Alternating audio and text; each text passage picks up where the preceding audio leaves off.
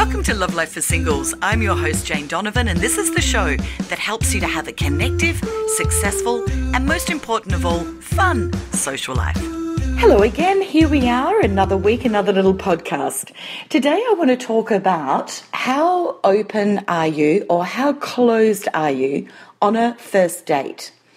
Now, I like to talk about finding the right balance of how much you're going to share and how receptive you are to sharing with somebody else on a first date.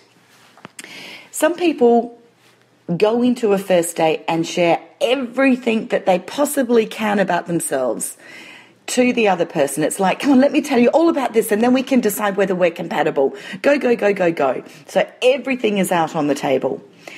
And that can actually be self-sabotaging. For many people, that can be off-putting. It's like, all right, well, I know all about them now. There's no mystery left. I'm not interested in another date. That'll do. Or it could be somebody going, why are they sharing everything with me? Like they've talked non-stop. All I've heard about is them. And so again, it's self-sabotaging because people can make assumptions that you're not interested in them if you've done all of the talking.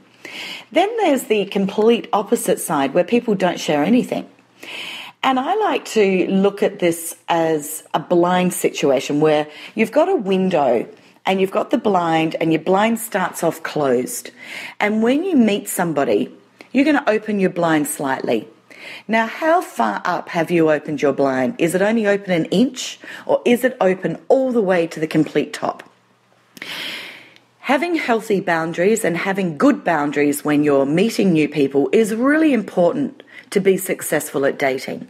I encourage people to have their blind open a good halfway, somewhere where you can share quite a bit, but you've got boundaries, you've got certain things that you're not going to share yet because you don't know these people well enough and they therefore are not qualified as being suitable for you to be sharing everything with.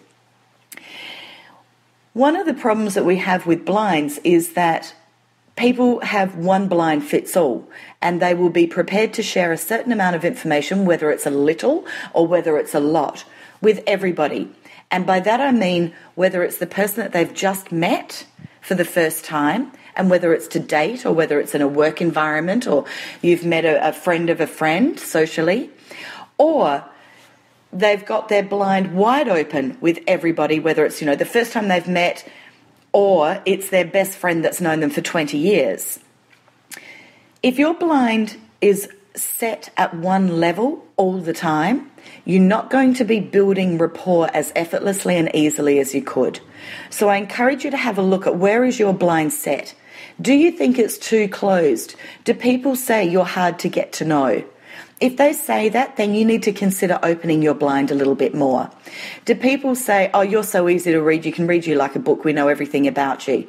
Then maybe you need to close your blind a little bit and keep a little bit of mystery about you. Keep people wanting to know more about you. But the biggest reason to really look at your blind is to keep yourself safe. When you're building relationships, you want to make sure that people are worthy of knowing more about you. So it's something that has to occur over time. People have to earn that right. It's like money in the bank. They got to put money in the bank. You've got to put money in the bank. They put some money in. You put some money in. It's an even thing that you're doing. You're evenly exchanging energy. So what most people are going to find the best level is to keep your blind about halfway. There's certain things that are privy to people that have known you for 20 years or people that you have spent time building a really good relationship with. And then there are people that you start with your blind half open. And then somewhere along the lines, perhaps they disrespect something or that you've said, or the hairs on the back of the neck go up, or you get that feeling in your gut, your intuition is saying, hang on, I'm not sure this person's for me. Then what you do is you start to lower your blind down. The other alternative is, of course, you've got your blind halfway open and you start to really connect with people. You start to connect with somebody where you know you're in rapport and you're building rapport. Then you open your blind a little bit more and a little bit more and a little bit more. It's about opening yourself up or closing yourself down based on whether you're wanting to be in rapport and growing rapport, or I'm in rapport, but I'm actually wanting to get out of rapport and end this, then you start closing the blind. But it's the people that I want to talk to whose blinds are too closed or too open that I'm hoping that this message will help.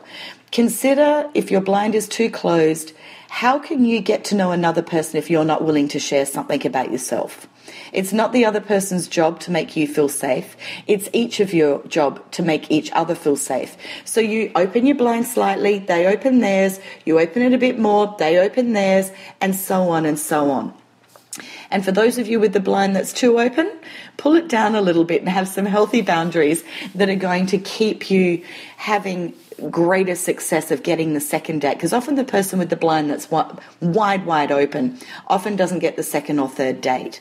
And you know, that's crucial for you to really getting to know each other.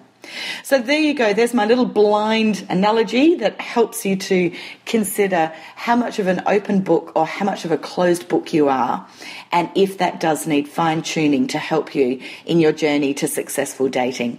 Have a gorgeous day. Until next week, of course, keep sending me your emails with your suggestions or problems that you think I might be able to do a podcast to help you.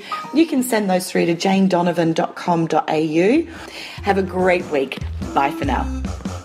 If you're ready to step outside your comfort zone and really engage in having a connective, successful and fun social life, then head to my website, janedonovan.com.au, where I have links to all sorts of opportunities and resources just for singles.